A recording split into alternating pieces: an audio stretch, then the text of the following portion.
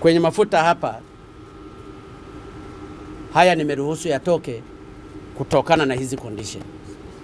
Lakini kama kuna kuanda declare au wamezungumza kwamba wamedanganya, wameleta double refined halafu wakazungumza wameleta crude, wanapigwa ile 25% pamoja na charge nyingine ya kudanganya kwa mujibu wa sheria za TRA zinavyozungumza.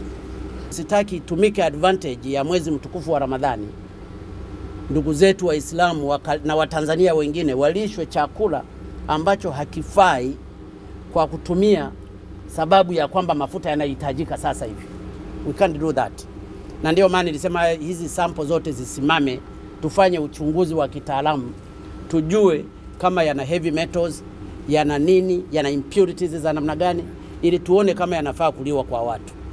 Sasa hivi mpeleke amendment katika bunge hili linaloendelea.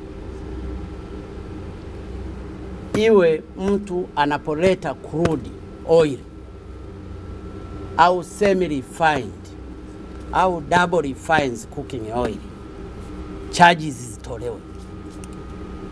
Ni lazima charges zitolewe.